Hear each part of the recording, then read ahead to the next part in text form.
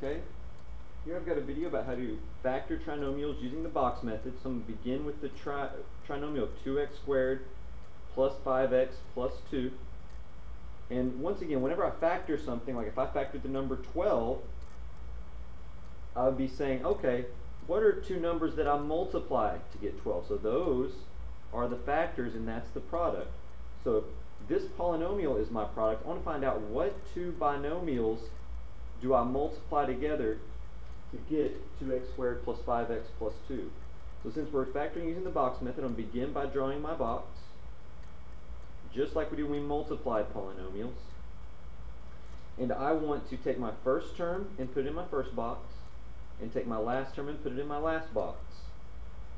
Then what I want to do is I want to multiply my first and my last term together. Whenever I multiply 2x squared times 2, I get 4x squared.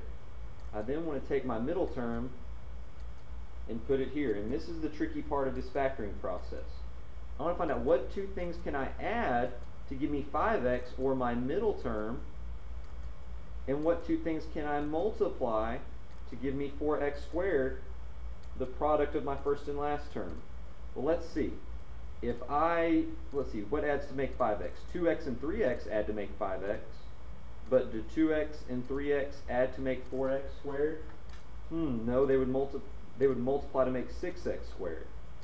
So instead of using 2x and 3x, what else adds to make 5x? I think 1x and 4x, whenever I add those I get 5x. What happens when I multiply 1x and 4x? Oh, I get 4x squared. So I know that I'm going to use 1x and 4x in my other two boxes. It doesn't matter which one goes where. Those are interchangeable. That's when I factor my GCF of these two terms out to the front. The GCF of those is 2. The GCF of those is x. And then I want to factor up. The GCF of these two terms is going to be 2x. And the GCF of those two terms is going to be 1. So now I end up with my factors. My factors are 2x plus 1 times x plus 2. You should never miss a problem like this, because I can always take my two factors and I can use my distribution method or my box method to multiply them back out and see if I get the answer that I want of 2x squared plus 5x plus 2.